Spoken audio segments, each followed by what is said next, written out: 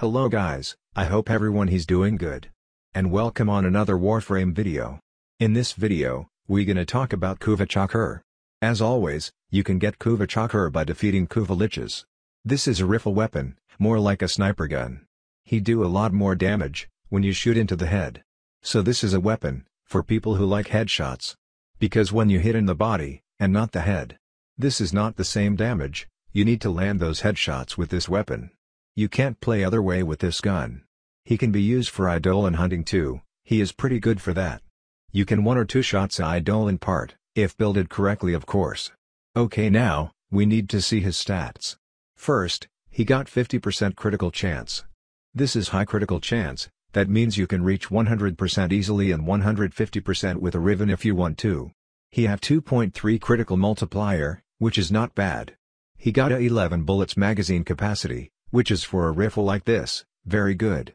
His fire rate is 1.17, pretty legit in my opinion. He have a big downside, the reload. Reload is 3.3 seconds, that mean you have to equip primed fast hands on it. You're not forced to play with this mod, but he can give 55% reload speed. With that, you can reach 2.1 seconds reload, that's pretty much the reload of the Rubico Prime. I highly suggest you play him, just for more versatility, and more comfort. His status chance is not bad too, 27%. Very okay. He comes with 260 impact damage, he is mainly impact like his brother Rubico Prime. Even if the Rubico Prime isn't really his brother. Usually, snipers come with impact damage. You can see, he got slash, puncture and blast damage too. That mean when you shoot into the head, that knock down the enemy. If you want to do Eidolon with this weapon, I suggest you spawn you lich with Loki, which is radiation damage. Okay, I think we done for the stats. Let's jump into the builds. So we have Eidolon classic build with point strike, vital sense, serration, split chamber.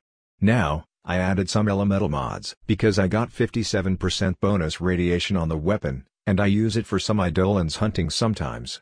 This is why I put Hellfire and Stormbringer. Of course we have primed fast hands and vigilante armaments for some multi-shot. For the Exiles, I use vigilante supplies for more crit chance, and more ammo of course. Keep in mind, this is a Kuva weapon, that mean you have double capacity on the weapon. But, if you want to master it, you need 5 formas. With this setup, we can reach 125% critical chance, 5.1 critical multiplier. We have 5846 radiation damage, that's a lot of fucking damage. Beside that, we got okay stats and slash, puncture, blast. So this is an Eidolon build, now we need to see my basic build. For the basic build, I play the 4 classic. Serration, split chamber, point strike, vital sense. I added heavy caliber, don't worry guys, you can still land those headshots easily even with heavy caliber. The accuracy of this weapon is 100, when you put heavy caliber you are at 25.2 which is enough, for land those headshots even at 25 meters. I put hunter munitions, because you will see, this is madness slash procs. I still got primed fast hands, in my opinion I will always play with him, because 3.3 seconds for reloading, for me is too much. Okay, now, is time for some crazy damage. First we gonna see the build versus heavy armored units like, heavy gunners.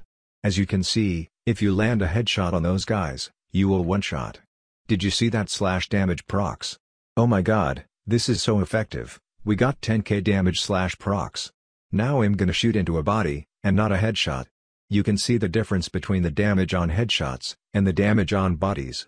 Pretty not the same, this is why you need to land headshots. Okay, but how about Corpus now? Well, we gonna test it versus Corpus. Let's put some Eximus Techman level 150. We are playing Radiation, which is not the best for Corpus, but this is okay. Even with that we just destroy them. Last one faction we need to test it, Infested. Let's see how it works versus Ancient Healer Eximus level 150. And again, he shine more than the sun itself. A remarkable performance Chakkhurr, this test is now complete. So, overall, is this weapon good or not? Well, my answer is, oh yes. This weapon is not for all players, but, for players who like this headshot playstyle. This weapon is amazing, he got good damage on the paper, and his playstyle is funny. Alright guys, I think that's it for this video. I hope that you find it informative. If it is, you can help me just by pressing that like button. Thank you very much for watching. I see you in the next videos. Bye.